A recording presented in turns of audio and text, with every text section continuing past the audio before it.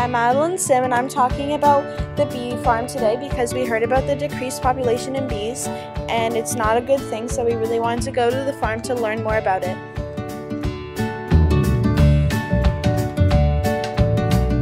My name's Kate Fraser.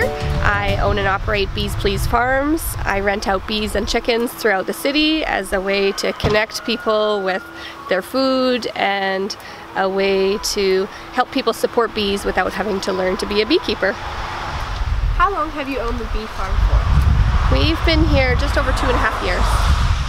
Approximately how many bees do you have on your farm? About 400,000.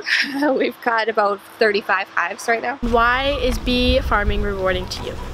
Rewarding because people really enjoy getting to be around the bees. Every year people say, oh, we've set up our chairs outside so we can watch them coming and going, and you can learn a lot about the health of the hive from what they're bringing in and how active they are and what's happening. So I find that really rewarding.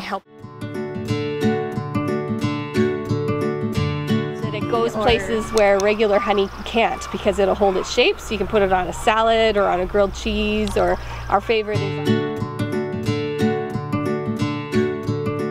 So, in a typical hive, we see removable frames. So the point of removing the frames is to be able to see what the bees are up to. So this is obviously a bee-less one that we're just looking at. So here, this is all capped honey.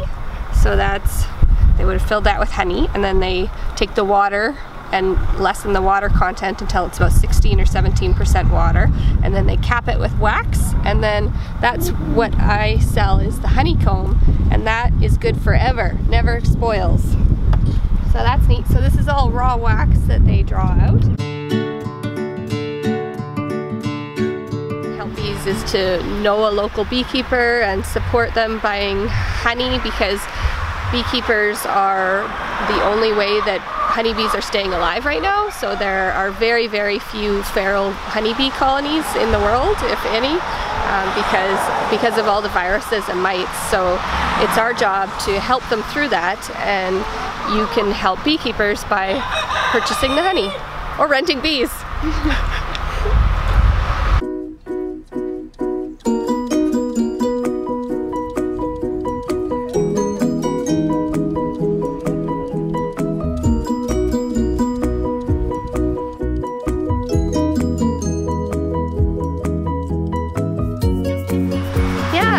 We sell our honeycomb at Ottavio Bakery in Oak Bay, and also people just email me or send me a message and I leave it at the gate in a cooler.